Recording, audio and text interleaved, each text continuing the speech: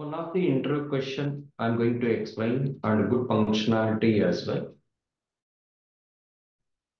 What is the pay on receipt, self-billing invoice, ERS invoice in EBS as well as Fusion application?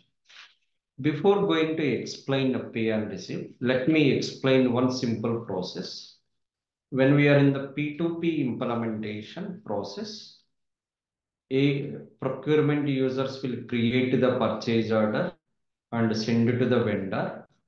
Vendor will deliver the goods to our client ship to location, and supplier will share the tax invoice to our AP team, client AP team. Client business users will process invoice and payment. This is common process and a regular process.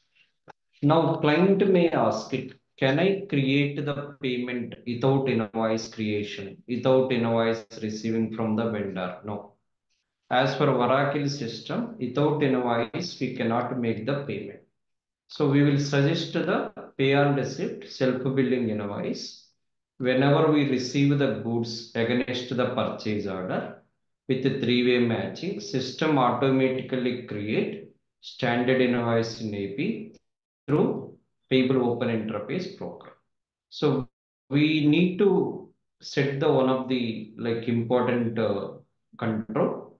If you go to vendor site and purchasing tab level, you can enable the pay and receipt.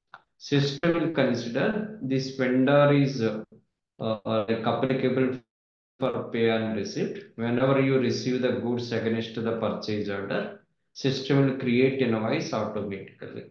But you need to have the one more setup called matching invoice should make the purchase order receipt option in the procurement vendor creation.